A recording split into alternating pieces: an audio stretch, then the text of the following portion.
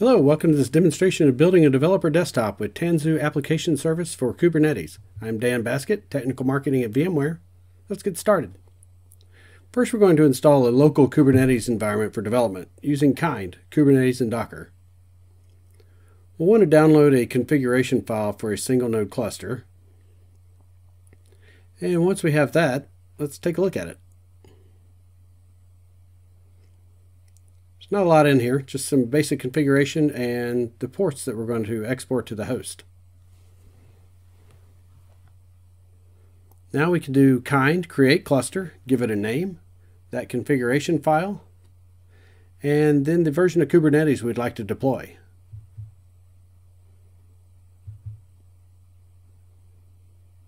And we'll speed up time a little bit because this can take a little bit to complete.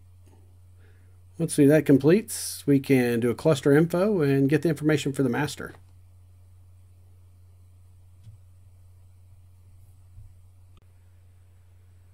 Now we can move on to our next step, installing Tanzu Application Service on the cluster. You'll need to get the actual bits for Tanzu Application Service for Kubernetes and some prerequisites, which I won't cover here. I'll do a quick verify to make sure my cluster is indeed empty. And then we'll run a generate values command, which will generate a values file with default values with our domain name and our certificates and passwords and such. Once that's complete, we'll take a look in the config values directory I created at that file and two other files that we need to fill out to install TAS.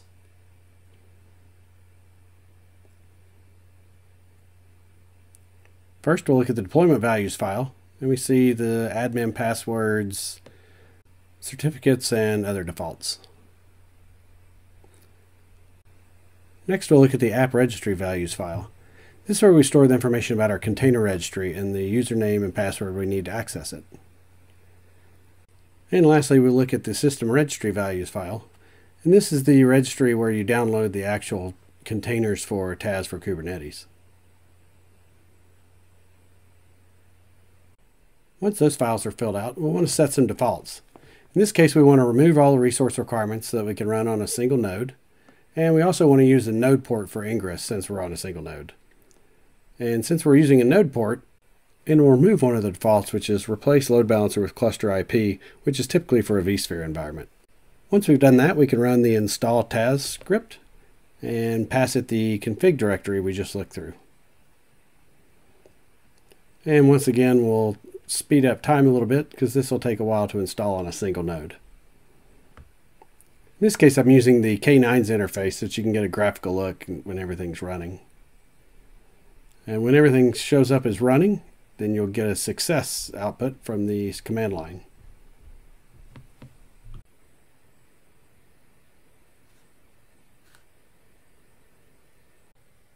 And once we get success, we can set our API target so that we can log into TAS. And then we'll log in and we'll use a command that'll grab the password out of that config values file. Then we need to enable the feature Diego Docker. That's a temporary flag we need to set for this beta release. Then we'll create orgs and spaces that we can deploy our demo workloads into. We'll target the test org test space, and then we'll push a sample application.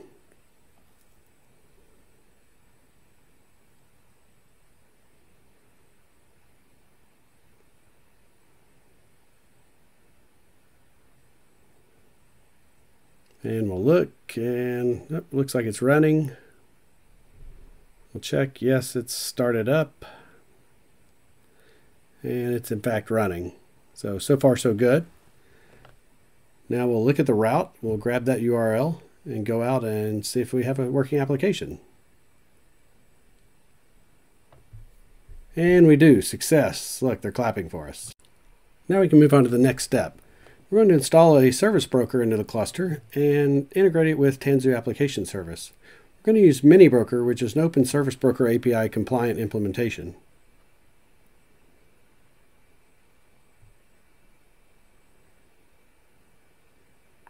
So we'll create a namespace for a Minibroker. Then we'll add the Minibroker Helm repo so that we can install it. We'll update our repos and then install Minibroker. You need to give it a name, the actual Helm chart you want to install, and the namespace where you're going to install it. And a couple other flags. I'm going to set the deploy service catalog to false since we'll be using the TAS Marketplace, and the default namespace for all installs as Minibroker. And it's installed. So we'll run kubectl and get all and look at that namespace, see what's there. We'll see the pod, the service, and an app deployment. Now we'll create a service broker inside TAS and point to the Minibroker. Once that's complete, we can verify our service brokers, and then we can look at the service access, which will show us all the services that the broker provides. So we'll see MariaDB, MongoDB, MySQL, Postgres, and Redis. So let's enable some of these services for our TAS environment. So CF enable service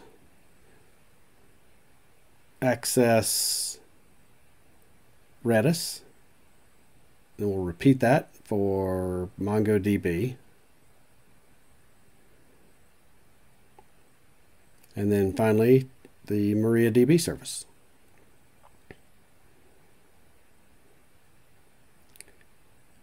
Now if we look at the TAS Marketplace with the CF Marketplace command, we'll see all the services that our developers can leverage. So let's create a couple.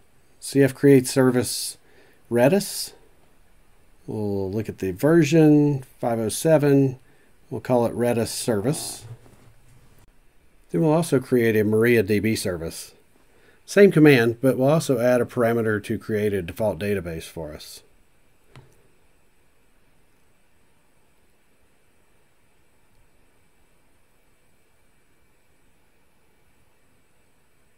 We'll call that my database. Can then see if the services have created. The Redis has succeeded. MariaDB is in process. We can take a look at the pods. And we see the Redis is almost all the way up. MariaDB is not yet up. Let's take a look at the services in that same namespace. So that's how we'll connect. And we'll see cluster IPs. And each of those has a service. Now if we look at the pods again, everything's running. So next step is to test our MariaDB service to make sure it works before we move any further. So back into K9s, we'll take a look and edit the service. We want to change from cluster IP to node port so that we can forward the port and access it from our host. We'll save that. Go back to the command line.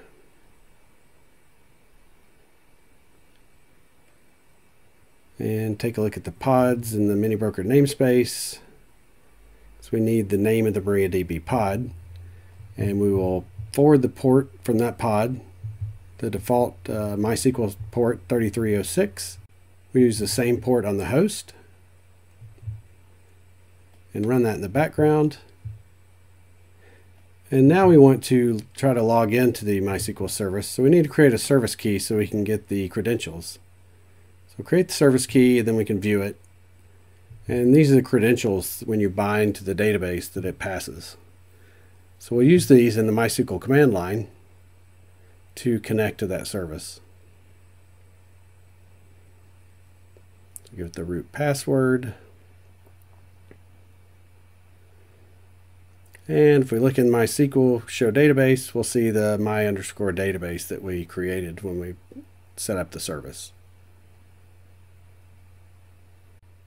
So now we can move to our final step, configure and push our application and bind it to the MariaDB service.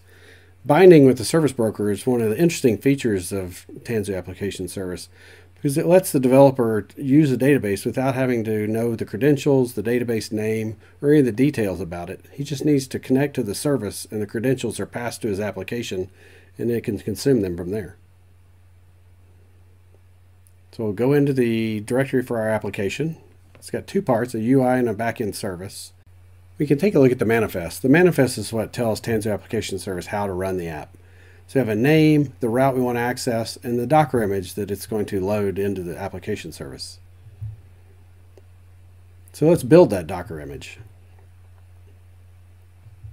So we'll build the app and push it to the repository that we specified early in the process.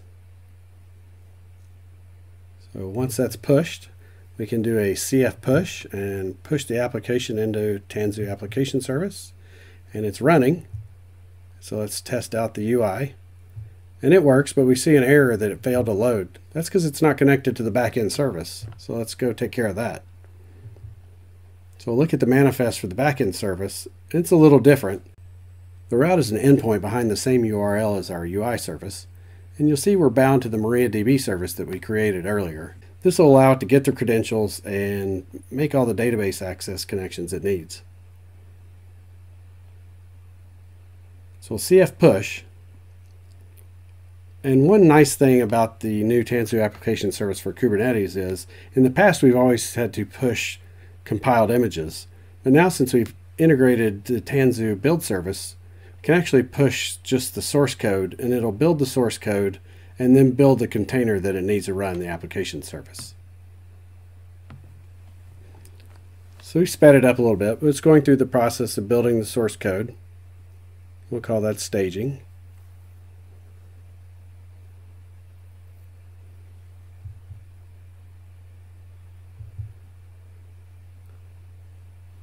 And once that's done, then we can move on to the next step.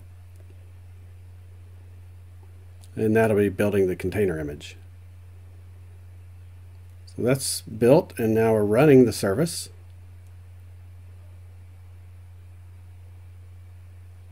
And we can check the apps. Yes, and indeed it is running.